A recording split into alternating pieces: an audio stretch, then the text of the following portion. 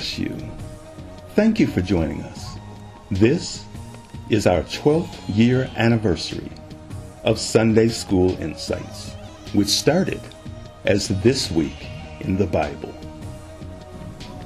This audio teaching series is an evangelistic tool brought to you by Inspirational Minutes Ministries International, Advocatus Ecclesiae Publishing, and Ministry Outpost.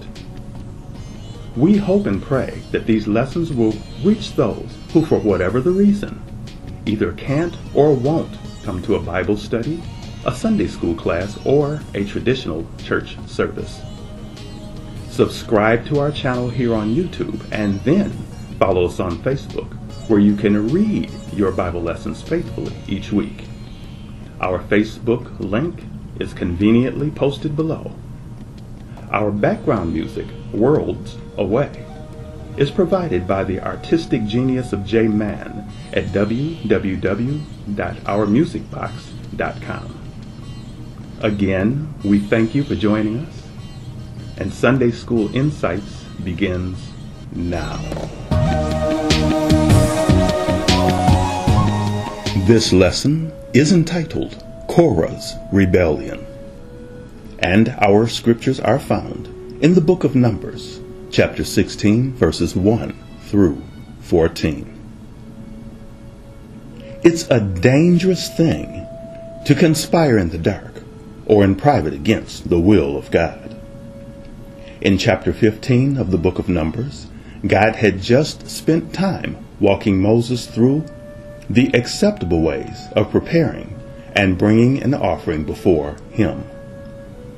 God explained what animals, oil, wine, and meal to bring in detail, how to bring it, and he told Moses why.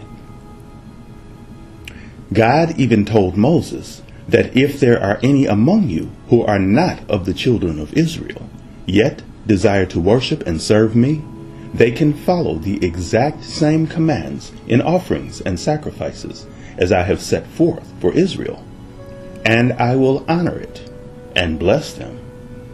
There shall be no difference between the offerings of those who work, live, and travel with you, and God's chosen people. God, in his infinite wisdom and mercy, also made provision for forgiveness of those who, without knowledge, in their ignorance, made the mistake of bringing or preparing a sacrifice wrong before the Lord, but came with the right heart. God knows the heart. While this was going on, Korah, Dathan, and Abiram secretly met. Their pride and lust drove them to want to take over the priesthood, but God is never too busy and overwhelmed with what he is doing in one area to see what's going on in another area.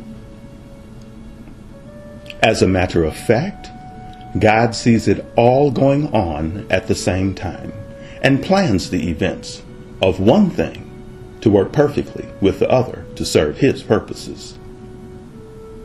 Korah, Dathan, and Abiram got up early in the morning, accompanied by 250 princes of the assembly, well known by the congregation, and confronted Moses and Aaron, trying to intimidate them with the accusation that they had put themselves in power to rule over the people with their own will, when in fact it was God who put Moses and Aaron in the leadership and priest position over Israel.